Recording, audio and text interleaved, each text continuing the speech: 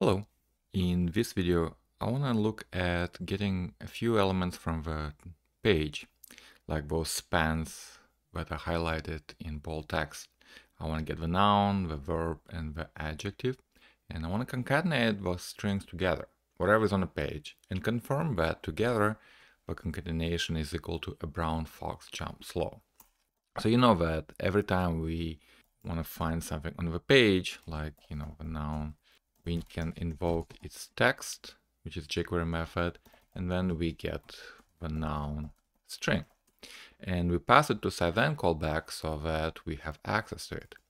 Because we have several elements, we have to nest those callbacks to find the verb and the adjective, right? So we have three different variables, verb, adjective, and now we have access to all three of them at once, so we can concatenate them. So let's say noun followed by verb followed by the adjective.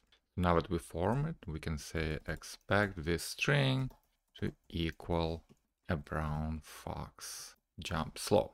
Now this is nice, but this pyramid of doom is kinda an anti-pattern. So instead, what I suggest is that you give every piece of data extracted from the page an alias. So you say extract test as a noun, for example. When you extract verb, you give it an alias verb. And when you extract the adjective, you give it an alias adjective. And now you need to get all three values at once. And the best thing to get an alias is to use then with a function callback. And it doesn't have to be even cy.then.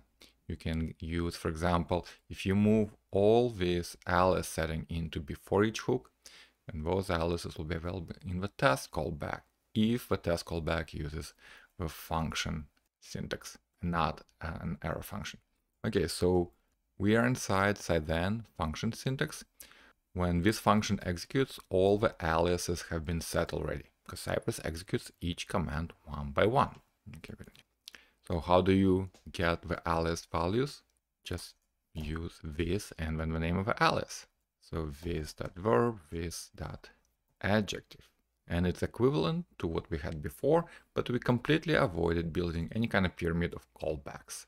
Find this example at my website, glebbakhmutov.com/cypressexamples.